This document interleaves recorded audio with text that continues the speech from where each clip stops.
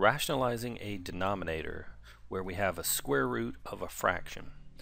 We're asked to rationalize, and this radical is covering an entire fraction, both the numerator and the denominator.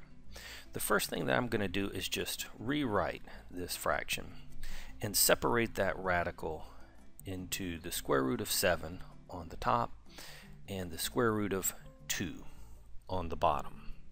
And the reason I'm doing this is because rationalizing the denominator really says that the denominator is the part that needs to be fixed, that needs to be rationalized. And by this we mean that the square root needs to go away. We need to get rid of that square root because we're not supposed to have square roots in the denominator. So to fix this square root of 2 in the bottom, I'm going to take my fraction and I'm going to multiply by another fraction. And since I'm trying to fix the square root of 2, both the top and the bottom of my fraction here are going to be the square root of 2. Now in a fraction like this, since the top and the bottom are the same, this is actually 1. Square root of 2 divided by the square root of 2 is 1. So we're multiplying by 1, which doesn't change anything as far as the value, but it's just going to change the way that it looks.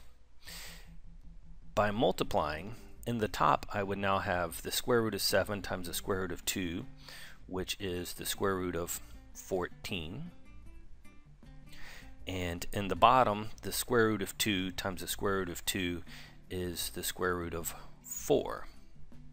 And you may recall we're trying to get rid of that square root in the bottom, and we now have the square root of 4, which can be evaluated. The square root of 4 is just 2 without the radical, because we've taken the square root of 4, which is 2.